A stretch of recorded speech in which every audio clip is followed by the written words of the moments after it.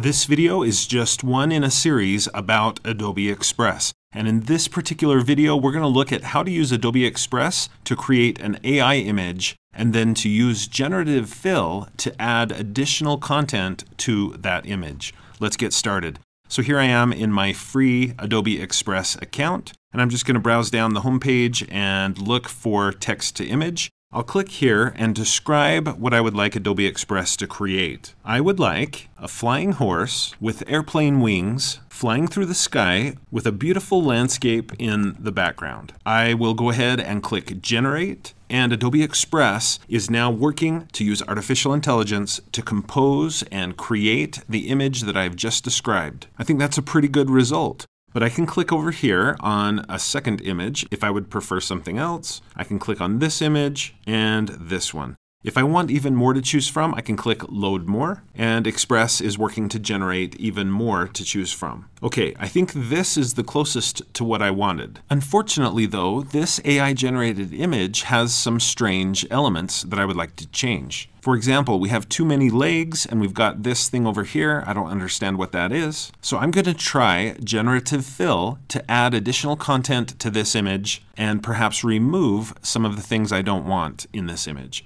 So I'll click Try Generative Fill, and now my mouse pointer turns into a brush, basically. And here at the left, I can change the brush size if I want it to be bigger or smaller so that I can more easily reach the parts of the image that I want to remove or change. So I'm going to click and drag to highlight that extra leg that I don't really want to have in this image. I'll release the mouse button. It looks like I didn't quite get the whole thing, so I'll try again and add another little bit to the selected area. Now here at the left, it says make whatever you imagine, describe what you'd like to see. And I'm going to write remove the leg. I'll tap Generate or click Generate, and it looks like Adobe Express didn't like the idea of removing the leg. So I'm going to try it again. I'm going to click and drag to highlight that extra leg. Instead of saying remove the leg, I'm just going to type remove, click Generate, and Adobe Express did much better with that command. It didn't quite get the entire leg, so I'm going to select a little more, click to type remove. Let's see how this works. Okay,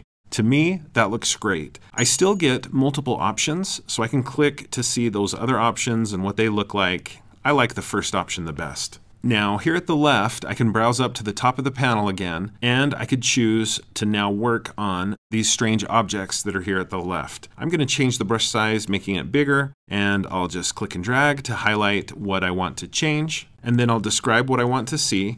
I would like to see a hot air balloon. I click Generate. Let's see if it can handle this. We're going to try to turn that strange object into a hot air balloon. Okay, it worked, but it actually gave me more than one hot air balloon. You know what? That's okay. I think it still looks great and maybe even better than what I had asked for. And I can click through to see which of these generated images I like best. I think it's this one here. I could load more if I want to, but when I'm satisfied and I'm done, I can just click Done. And at this point, I could just download the image, or if I really want to, I could remove the background completely. I could do another generative fill if I want to. I could also add some text to my image if I would like. I'll just click on Meet the Team, and then if I wanted to, I could click and drag to move that text, and I could double click on it to change the text to fit the image. I'm going to hold Control and tap Z to undo that because I'm happy with the way the image is right now. So now that my image is done, all I have to do is click Download. I can choose the type of download I would like for this image. Maybe I want it to be a JPEG or a PDF. In most cases, I think you'll want a PNG.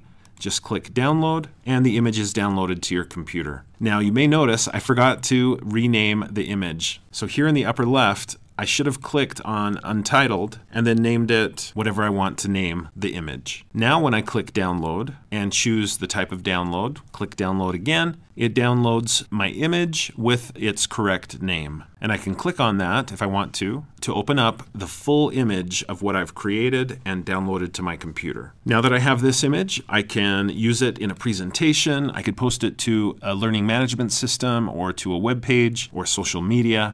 I also have the ability to share this image digitally. I can click on Share, invite specific people to work on this document with me or look at the document. I could also choose to simply publish this image to the web If I do this, it will make it a completely public image that people will be able to see by clicking a link. They'll be taken to a web page on which this image will be embedded. I'm going to click this plus sign to get a new tab. I'll paste in the link. And here is my published image that I used Adobe Express AI to create. Now, one of the best things about AI images in Adobe Express is all of the imagery that's created is based on images that Adobe licensed. They have a massive library of licensed images, including photos and graphics, and the artificial intelligence is looking at their library and then composing images based on the styles and artwork and photography in Adobe's licensed library. So that's a huge advantage over most of the other AI image generators.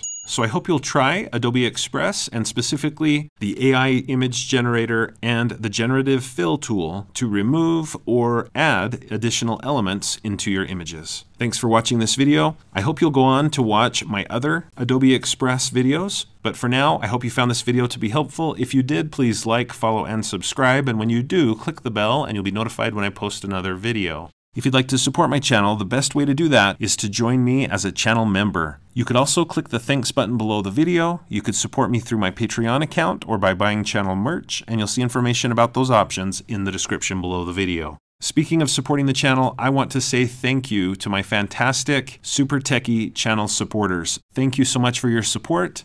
I really appreciate you.